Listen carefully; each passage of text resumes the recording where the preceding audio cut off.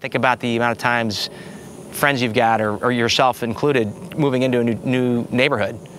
Does anyone come over to say hello to you? Does anybody bring you a platter of cookies or a cake or something to kind of welcome you, to make you feel like you're part of something? I think we as a society become very kind of isolated in our little boxes of our houses without really thinking as much as we should about the people next door to us and the people across the street from us. And I think that part of that comes down to design. You know, part of it comes down to, if you got a 100-foot driveway in front of your house and a 3-car garage before you get to the house, you don't have an opportunity to interact with your neighbors walking across the sidewalk that's 200 feet in front of the house.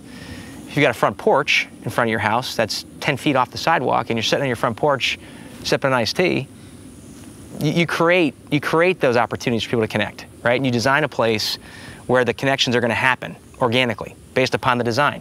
And it sounds funny, but the more you get into our business, you can promote that in design, in streetscape, sidewalks.